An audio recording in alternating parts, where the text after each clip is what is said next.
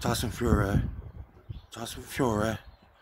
should be at least nominated for the Nobel Peace Prize for his excellent example of a true Jesus Christ loving human being, gentle heart, gentle mind, when called to be that way.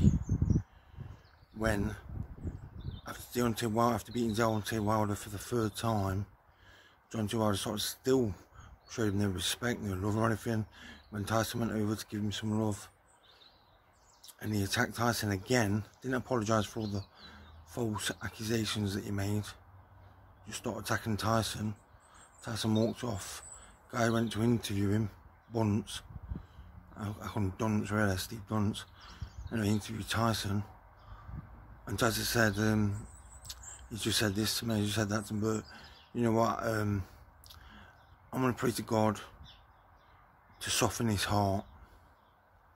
What an example. What an example.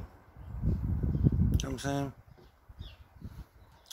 Nobel Peace Prize, should be given it, definitely. For being real, being true, and being truly holy when need. Okay, there you go.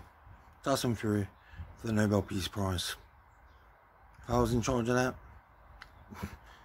he's the only winner there is. Do you know what I'm saying? This year. There you go. Peace, senor.